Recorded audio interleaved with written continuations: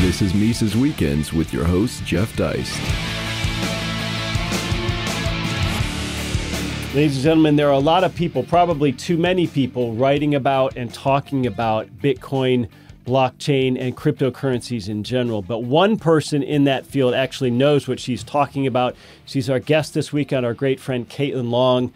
She gave a presentation recently at our event in San Francisco, a really fantastic and informative survey of what blockchain could mean for the financial industry and how it could revolutionize that industry in ways that are good for you and not so good for the institutions that currently make a lot of money by being Fed connected. She also works with her home state of Wyoming to draft some crypto and blockchain friendly technologies. She's a fascinating person. She's a prolific writer and speaker on this topic, so stay tuned for a great weekend show.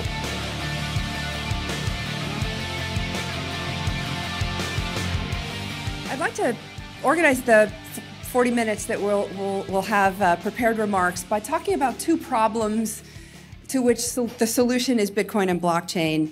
And I'm going to frame them in an Austrian way, but do it in maybe a little bit non-Austrian, not precise Austrian methods, because I believe that some of the Austrian methods have been a little too narrow, and we've missed some things, and I'll explain that as I go through.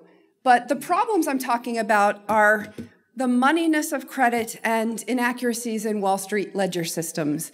The moneyness of credit is a phrase that Doug Noland, one of my favorite economists, uses. He's not strictly Austrian, but he writes the Credit Bubble Bulletin, and history will be very kind to his chronicling of the credit bubble that we've been in for the last 30 years. And what he means by moneyness of credit is that debt instruments in the fixed income markets, things like bonds, treasury bonds, Fannie Mae, Freddie Mac bonds, actually function as money and in institutional markets. And I'll go into that and explain why that has helped proliferate the debt bubble that we're in.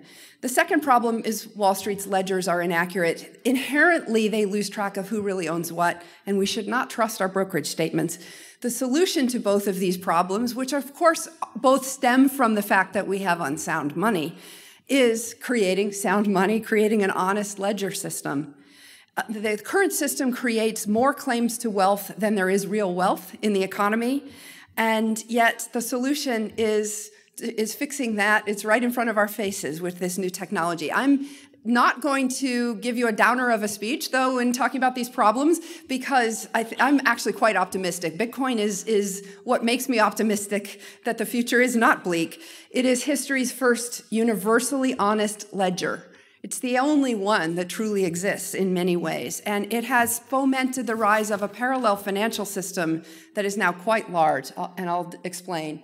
All of us have read Murray Rothbard's Mystery of Banking. That book was written in 1983. Hold that date in your mind. But I believe, and he explains how fractional reserve banking works in this book. We all understand how it works in the traditional banking system. You take $1 of monetary base and it gets multiplied up into $10 of M2. But the reality is that's not how the financial system works anymore. And most of the credit that has been created in the last 25 years has been created outside of the traditional banking system. It still exists, but it's just not that meaningful. What's more meaningful is the shadow banking system. And I believe that if Rothbard were alive, he would have written a sequel to The Mystery of Banking, which would be called The Mystery of Shadow Banking. That's a book that I very much hope that an academic picks up and writes. And that's because money has taken on a much broader definition in the securities markets than the traditional definitions of fiat money. Effectively, money is anything that can be financed in the securities financing markets, especially that which the primary dealers can finance at the Fed, either through the repo market or through the discount window. And that means treasury bonds, Fannie Mae and Freddie Mac bonds, mortgage-backed securities, even corporate bonds effectively become money because they can be financed at the discount window and in the repo market.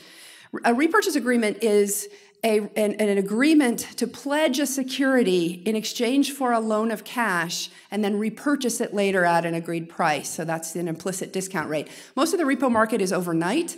And in fact, actually, instead of the Fed injecting monetary base into the traditional banking system. The Fed creates money by injecting monetary base into the repo market. It is a very important market that is not well understood by Austrians, and I think that that's one of the reasons, as I'll talk in a little bit, why some of the Austrians missed the impact of the financial crisis, predicting that we would see hyperinflation, and we didn't. I'll explain a little bit more about that in a moment. But the degree of moneyness of fixed income assets fluctuates. It ebbs and flows. Sometimes the repo market will finance non-investment grade bonds. Sometimes they won't. There's no bid for those. But what got me down this path was scratching my head, wondering why sometimes in the repo market, treasury bonds are more valuable than cash. You actually have a negative interest rate to borrow a treasury bond. It's what's called the general collateral financing rate, GCF rate. When periodically that goes negative, what that means is that in the institutional money markets, treasuries are more valuable than cash. And the reason is that they can be repoed, they can be rehypothecated and leveraged multiple times, whereas cash cannot be. The impact of all of this, I won't spend more time on the definition of it, but I wanted to lay it out because the impact of all of this is ballooning debt, particularly since 1983, when Rothbard happened to write his book. And again, I think if he were alive, he would have known this, he would have been all on top of it. But let's dive into now some of the numbers, explaining why the moneyness of credit has resulted in this monstrosity that it's on the graph right here, which is non-financial sector debt. We're now in the United States at $72 trillion of non-financial sector debt. And as you see, there's been no deleveraging, has not actually declined. And I'm focusing on non-financial sector debt instead of total debt for one simple reason. The financial sector intermediates debt out into the real economy. And so if you look at total debt, where you count financial sector and non-financial sector debt, you're actually double counting. The real borrowers in the economy are, of course, outside of the financial sector, and that's why I focus on this. And it turns out this analysis, if you define money and credit more broadly and to include the entire fixed income market effectively, what you're picking up is some very interesting things about the economy.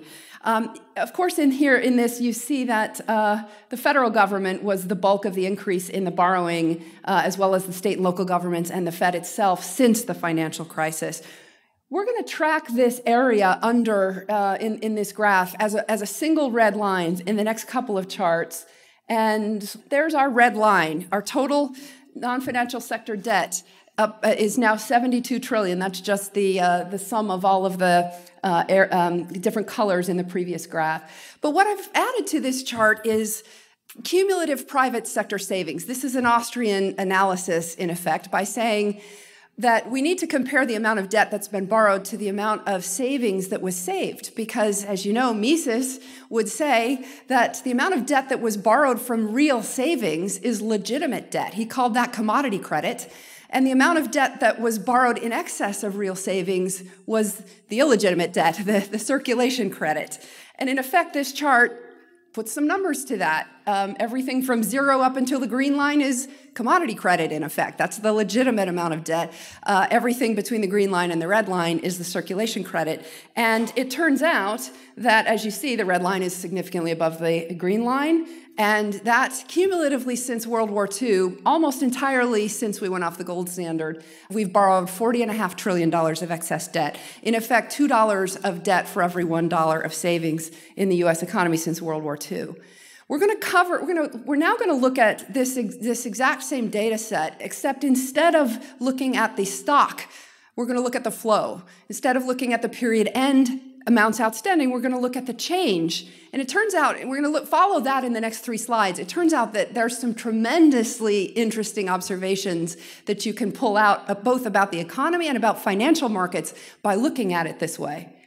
So there's our red line, except now we're looking at the change in debt borrowed, and the green line is just the amount of savings in each of those quarterly periods dating back to just after World War II. But what I wanted to share with you here is that if you look at the left-hand side of the chart, the red and green lines are basically right on top of each other. That's not a function of the scale of the chart. That is a function of the fact that we actually had a tether on the amount of debt that could be created in the financial system. It was called the gold standard.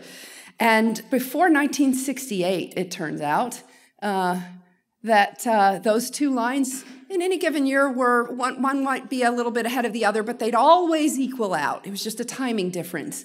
If you dive into the numbers, we really truly were an equity-financed economy where the amount of debt that was borrowed was actually equal to the amount of savings saved in the economy prior to 1968. 1968, we started cheating, as we know, because of guns and butter.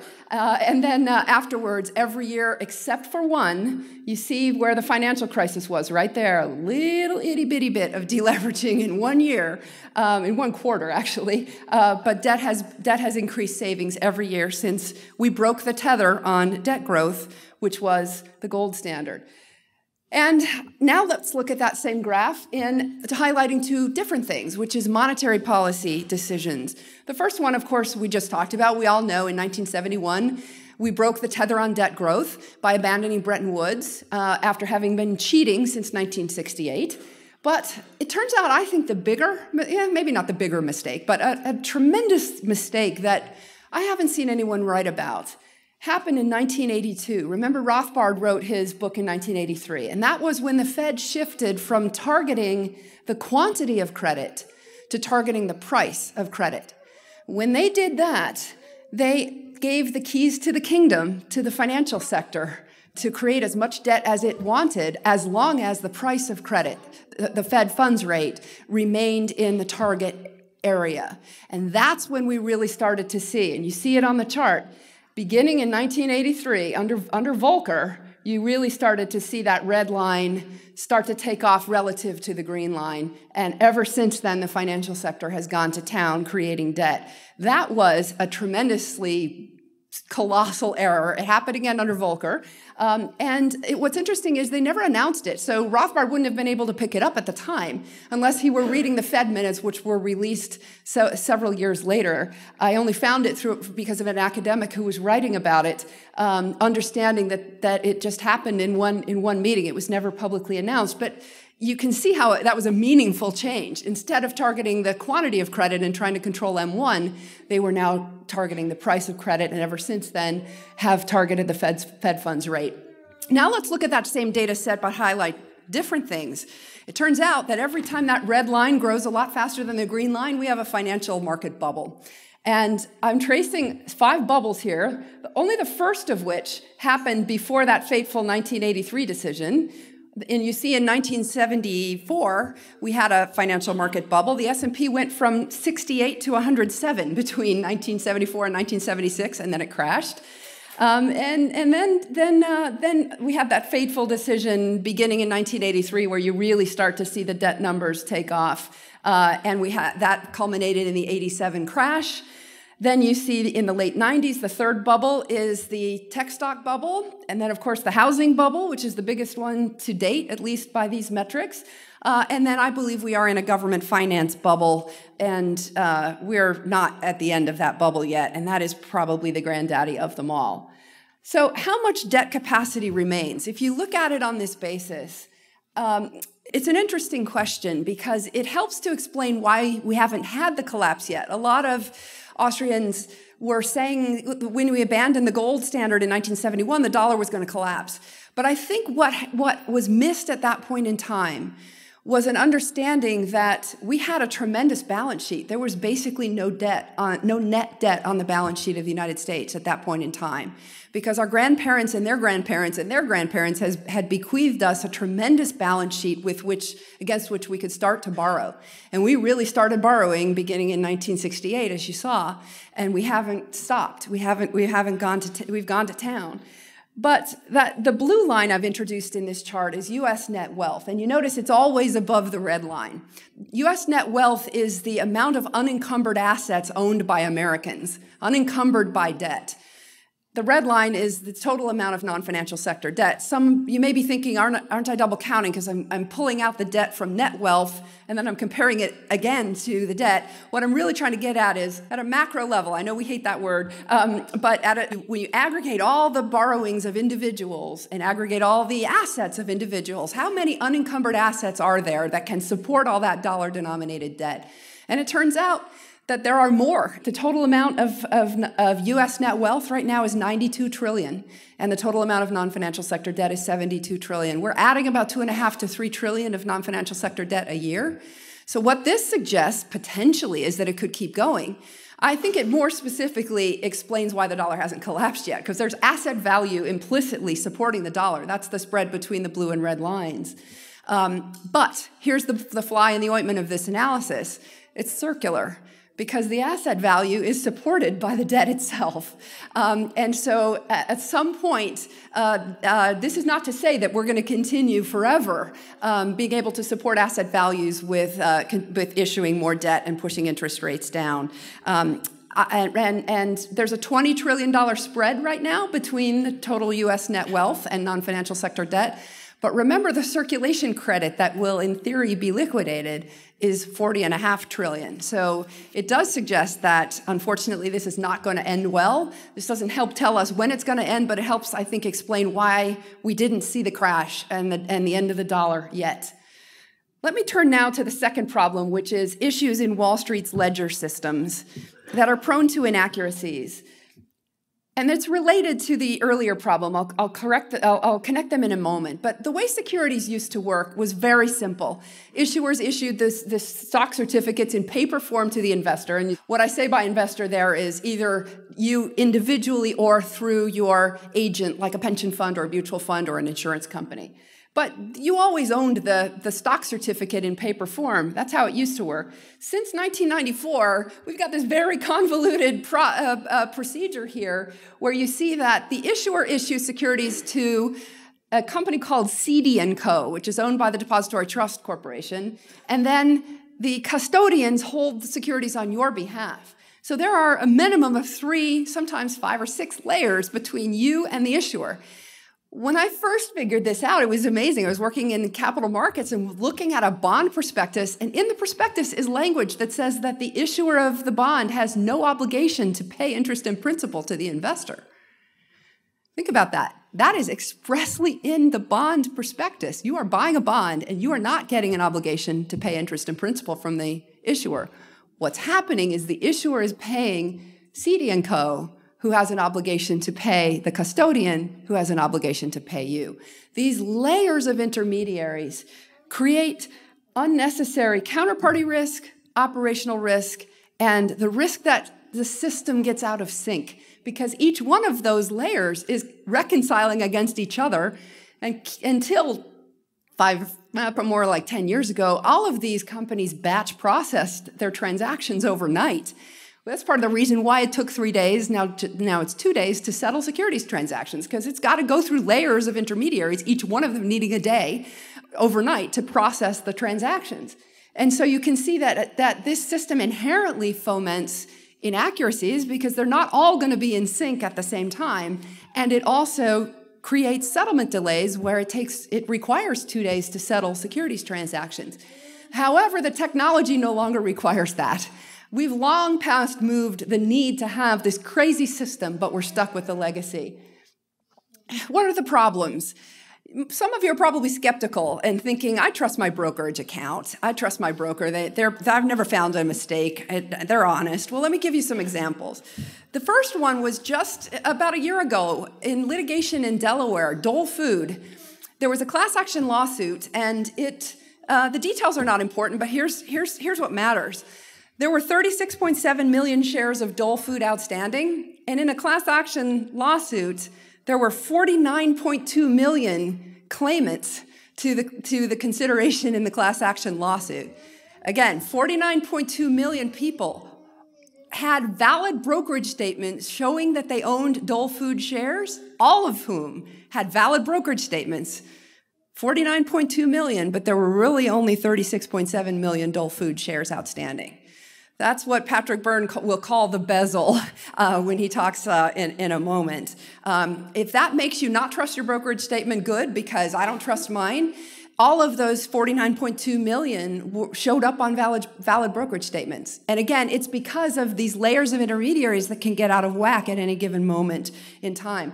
Procter & Gamble, you might have read there was a big proxy fight. It was all over the business newspapers at the end of last year. Well, in the first count in the proxy vote, it came out that Procter & Gamble's candidate won by 6.2 million votes. They did a second count, and it turned out that the challenger, Nelson Peltz, won by 42,780 votes. And then they did a third count, and it swung back. Procter & Gamble won by 498,312 votes. Let me go through that again. The first vote was plus 6.2 million. The second was minus 42,780. And the third was plus 498,312. If this doesn't give you any confidence in financial systems, good, because it shows you how wildly inaccurate the accounting systems are that we can't even get an accurate proxy vote count.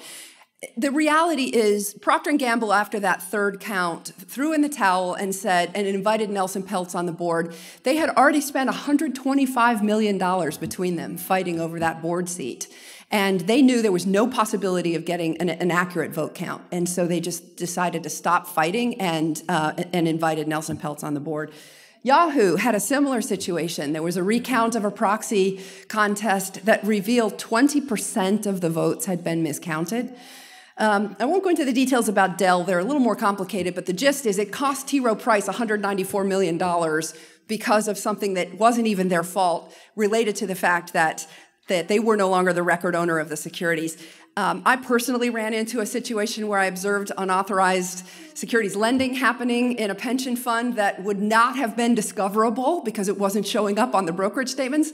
There's a lot of shenanigans that happen behind the scenes in the accounting systems, and they're inherently just don't stay in sync with each other. But here's the granddaddy of them all. You notice oh, by the way, on the bottom right, I actually put the title of a speech, The Blockchain Plunger. There's a judge in Delaware who's been a huge supporter of blockchain technology, and his speech that he gave to the Council of Institutional Investors is called The Blockchain Plunger, Using Technology to Clean Up Proxy Voting and Take Back the Vote. He's a huge believer that the current system is fundamentally broken, and we need to deploy blockchain in order to fix it. But on the upper right is the granddaddy of them all, the market that most overissues securities through the ledgers, accounting systems of Wall Street, and that's the U.S. Treasury market. There's an IMF economist who's done a study to try to estimate how much treasuries have been overissued. And he doesn't call it that. He calls it collateral velocity. It's back to that repo market I was talking about. The repo market is how most funding happens, in how most money and credit is created in the financial system. It's a huge market. It trades on average $4.6 trillion a day in the United States. And he estimates how many times a single treasury bond has been posted as collateral.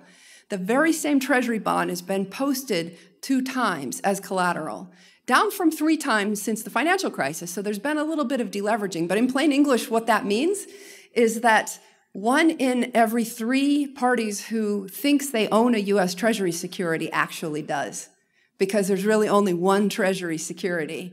And even though all those financial institutions are reporting that they own the Treasury security, because that's how repo accounting works, the way it works is you put $1 of debt against that asset, and then you turn around and repledge that asset, and the other party puts $1 of debt against that same asset. And that keeps happening. That's how fractional reserve banking happens in the shadow banking system. And it happens on a much larger base, because remember, money in the shadow banking system includes every treasury bond and Fannie Mae and Freddie Mac bonds too, whereas the Fed's balance sheet in the traditional banking system is a much smaller number. So what effectively he's saying, when you think about in the traditional banking system, M0 typically gets multiplied by 10 to become M2. Well, the M0 of the shadow banking system is a much larger base, and that gets multiplied by 2 to get a much bigger number. In effect, this is a money creation regime that we don't really understand, and it's very opaque. But this economist has done a tremendous amount of work identifying just how overissued government bonds, it's not just in the US, but all over the world is. So that ties back that moneyness of credit point to the fact that the accounting systems of Wall Street don't keep accurate track of who owns what. It's a game of musical chairs, and it's not going to end well. If I'd given this speech to you in 2014 or 2013, I would have ended here and it would have been a downer because it would have made everybody feel really uncomfortable. But the good news is we have a solution, and that is history's first honest ledger.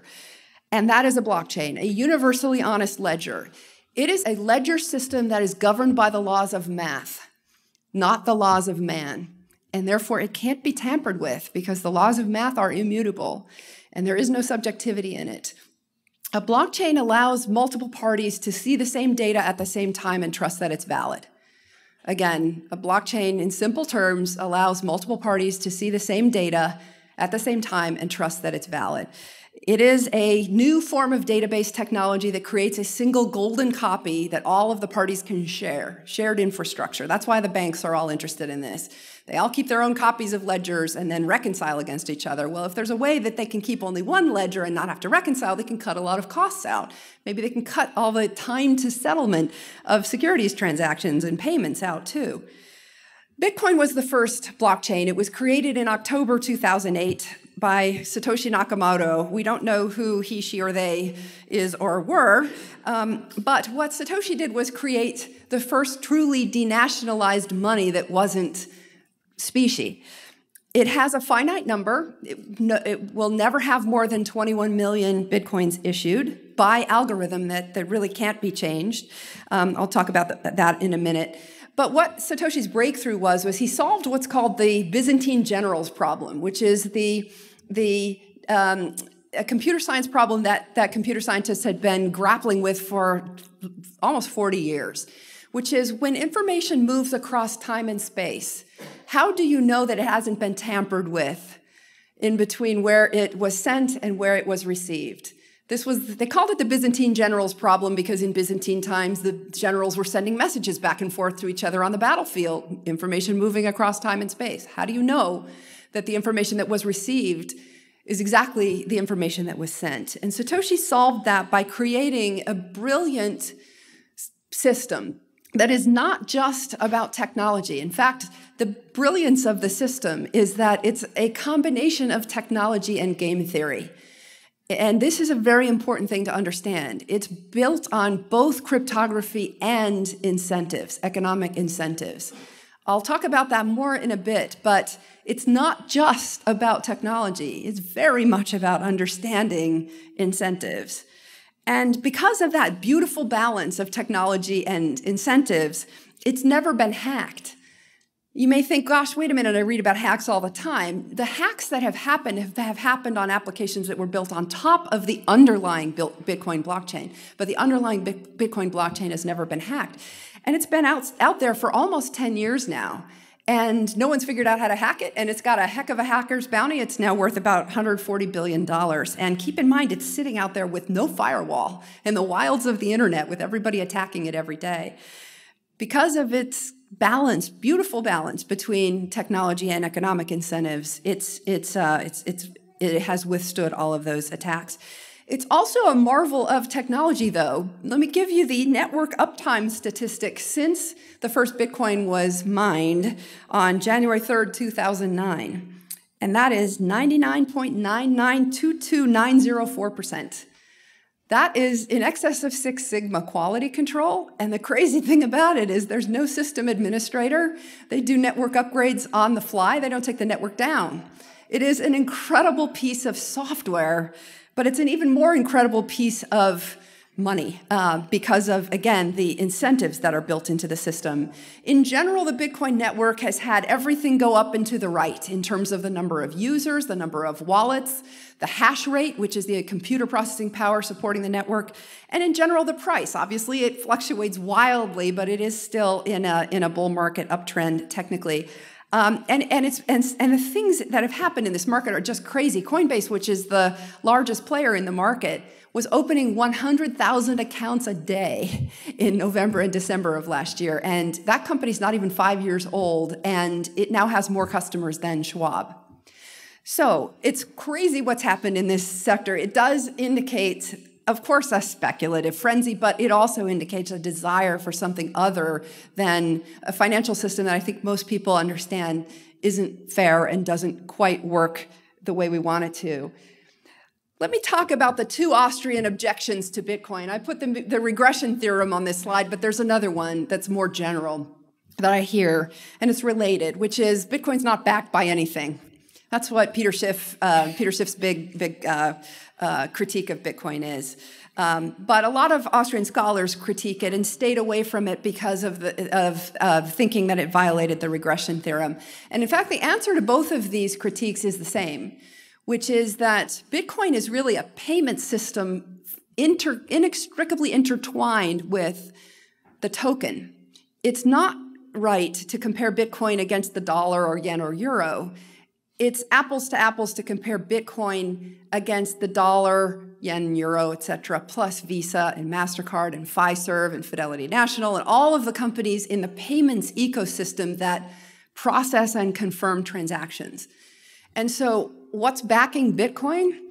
What's backing Bitcoin is that payment system. It's the service that people are willing to pay for in the form of, in the case of Bitcoin, being diluted by the inflation that happens as the miners are paid new Bitcoins as they mine, as they confirm transactions. That is what backs Bitcoin. There is a utility to it. There is a use value to it. It is the payment processing system. In fact, the US payment system, I looked it up, has a market value of $600 billion, and that's just the S&P payment sector. There are a lot of other technology companies that make the hardware in the payment system, like the ATMs and the point-of-system swipe machines for credit cards and the like, that are not included in that $600 billion number. So there's clearly value to payment systems. And what I think these critics are missing is that the value of Bitcoin is that the payment system is intertwined. You cannot separate it from the token. And indeed, that's how I would answer the critique of the regression theorem. The regression theorem says that the origin of money is that it was a commodity that became valuable in exchange. And we can trace money back to the actual commodity that was used in exchange in barter transactions, and that money's initial value must have use value. Well, in fact, actually, I would argue that Bitcoin's use value is that payment system. And in the beginning, Bitcoin didn't have value because it was just simply a unit of account in a ledger. But then people started using that ledger to confirm transactions and keep track of value. Once people started using that ledger, then Bitcoin started to have value. That is the utility. That is how we can trace that it spontaneously arose as a commodity. It had utility, and that's how I would answer that it doesn't violate the regression theorem. And hopefully walking through that made you think a little bit, if there are skeptics among us, which I'm sure there are. I'm actually in the process of doing some research, digging into valuing Bitcoin as if you were valuing it the same way you'd value Visa or MasterCard. Looking at all the cash flows in terms of transaction fees and that block reward that's thrown off of the Bitcoin network and valuing it, valuing those cash flows using a discounted cash flow model, just the way an equity research analyst would, or looking at the return on invested capital relative to the invested capital. Bitcoin has a much, much, much lower invested capital in confirming payments than the existing payment system does.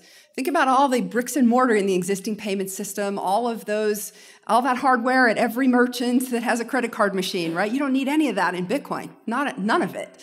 So it's a very capital light technology, a payment system, and therefore the return on invested capital is going to be a lot higher. And so per transaction, the Bitcoin system, in theory, if you looked at it the way an equity analyst would, is worth a lot more, and so you'd pay a much higher multiple than you would for a Visa and MasterCard, which has to have all bricks and mortar, all that hardware.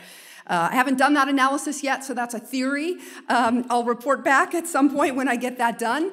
But I'm almost positive that that's going to justify Bitcoin's value in some zip code. Again, if the total payment system in the U.S. is worth $600 billion, and Bitcoin, which is much more efficient, is worth $140 billion, that tells you it's actually not that far off. And that $600 billion payment system value, I think, is understated. And by the way, that's just the U.S. as well. So more to come on that.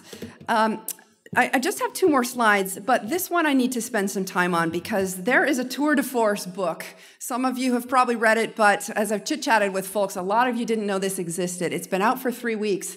It's called The Bitcoin Standard, and it's written by an Austrian. I've never met him. Amos, I assume, is how you pronounce his name. It's called The Bitcoin Standard, the Decentralized Alternative to Central Banking, and he's a professor of economics at Lebanese American University.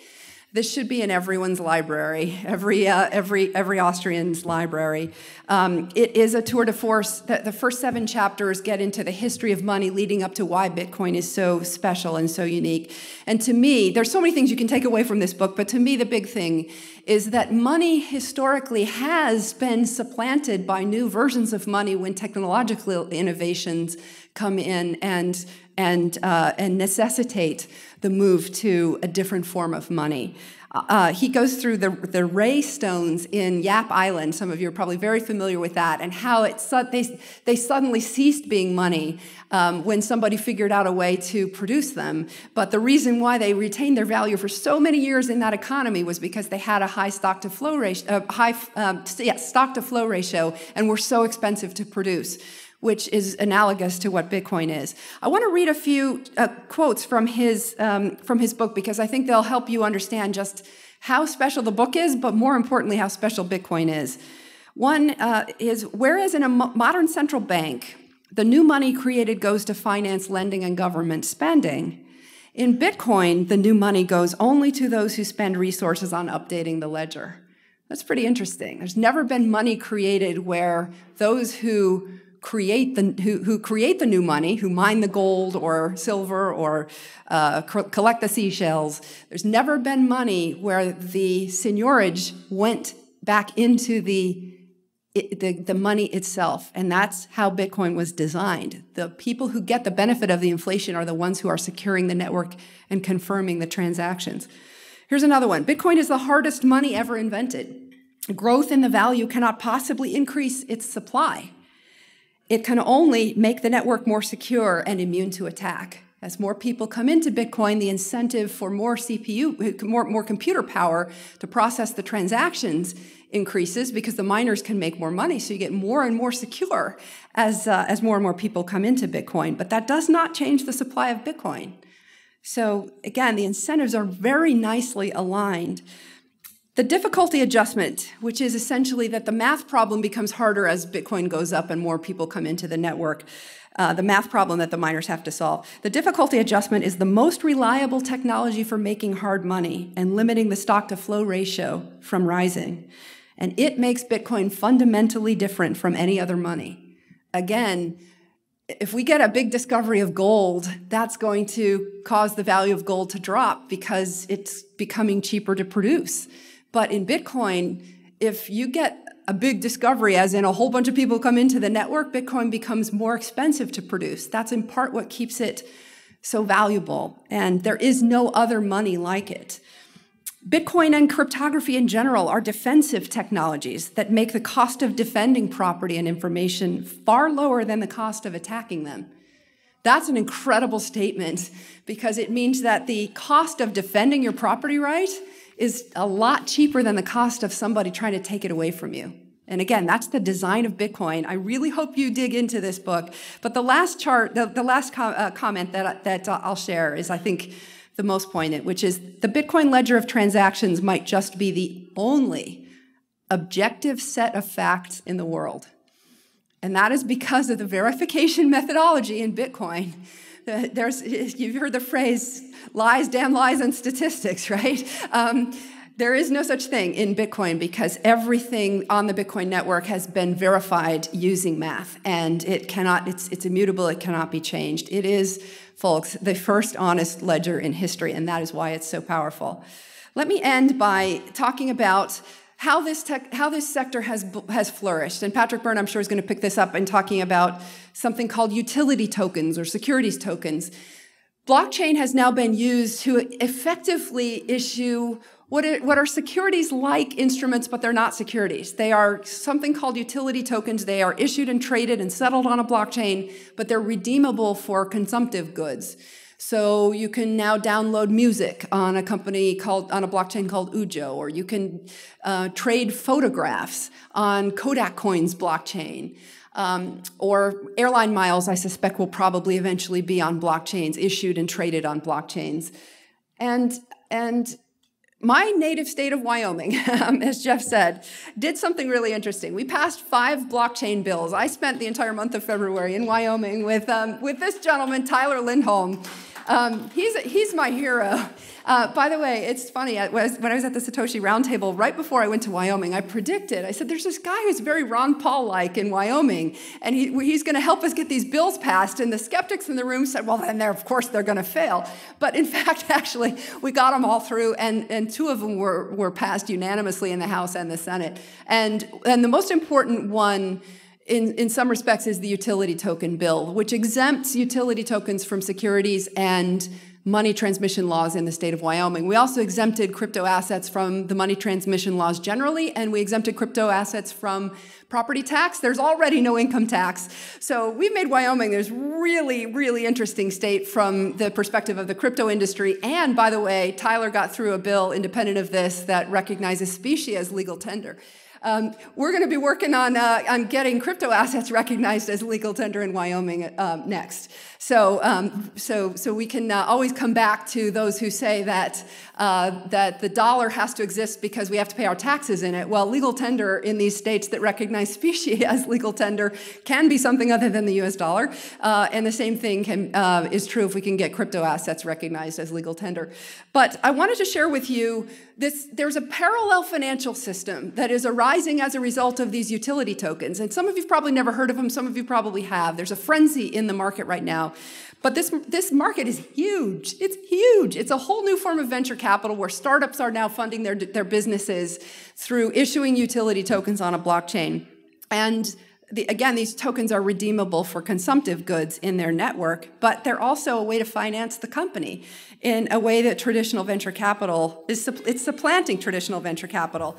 And folks, here's the number. In the first quarter, $6.3 billion was raised in the initial coin offering market.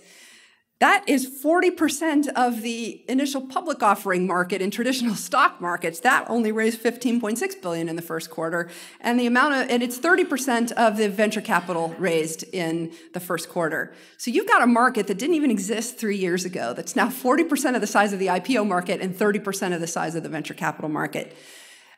This Bitcoin thing is a thing, and I think it's fantastic because it's all happening in parallel and completely outside of the traditional financial system. And all of the tokens that are issued and traded on blockchains are traceable back to the owner. And in conclusion, let me say, I think capital markets won't be fair unless and until they use honest ledgers. And the great thing about the utility tokens is that they are using honest ledgers where the real owner is the record owner that's recorded in the ledger. The assets are issued, traded, and settled on a blockchain. I really do believe that the future of money, to make reference to the theme of this event, the future of money is Bitcoin, and also believe that the future of capital markets is blockchain. Thank you. With that, I think we'll take some questions. Subscribe to Mises Weekends via iTunes U, Stitcher, and SoundCloud, or listen on Mises.org and YouTube.